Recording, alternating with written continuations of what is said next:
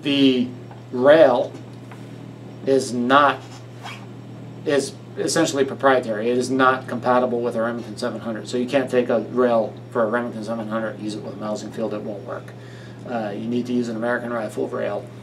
And the reason for this is I wanted to design a connection, or I wanted to design a means of connecting the rail to the receiver that is every bit as secure as an integrally machined rail, yet offers the flexibility of being able to remove one rail and replace it with another having a different angle of inclination.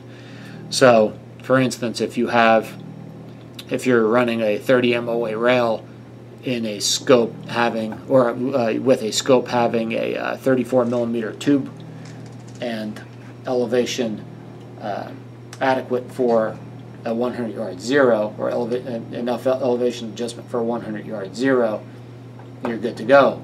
But if you, at some point in the future, if you want to change the scope to one having a 30 millimeter tube and less elevation adjustment, you might have to switch to a 20 MOA rail. I didn't want you to be encumbered by an integrally machined rail. We've been selling scope rings for quite some time, and people ask for a lot of different stuff and they change their mind, so I wanted that flexibility to be there. That part was easy. Getting that was no problem, right? You just make them out of two pieces. Having them be as secure, or designing a connection that is as secure as an integrally machined rail, that was a little bit more difficult. But the way I did it is I designed a key into the top of the receiver, the walls of which are tapered by 2 degrees.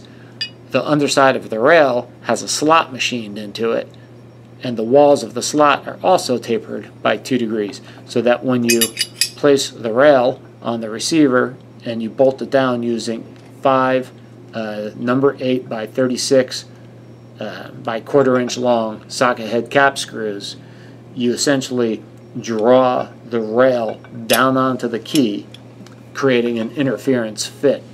And that is a very, very secure connection. The rail is effectively immobilized by the key. The screws simply hold it down onto the receiver. And here's an example of this. Here the rail is basically, it was bolted to the receiver. The bolts have now been removed, and you can see that the receiver still, the rail is still attached to the receiver. Separating the two, oh man, requires a considerable force. As you can see, I pulled pretty hard there to get them apart. In some instances, I can't get them apart like that, and sometimes I'll just use the inertia of the receiver, basically set it up just like this, where I attach a scope ring to the rail, and the two would sort of be like that, and then I'll just bang them on the table. The inertia and the receiver will break it loose from the rail. It's like breaking any other taper. It takes a considerable amount of force to do so. So you may have experienced failures with other scope mounting systems that just predominantly rely on friction to hold the scope mount in place upon the receiver, because there's a lot of clearance between the screws and the holes in the rail.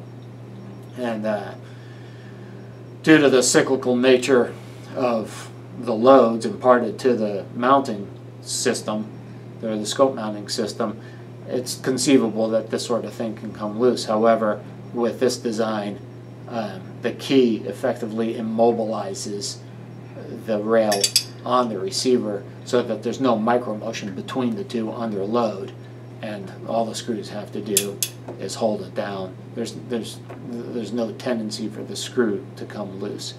So it's extremely secure, it's flexible, lets you do whatever you want. It's pretty good in that regard.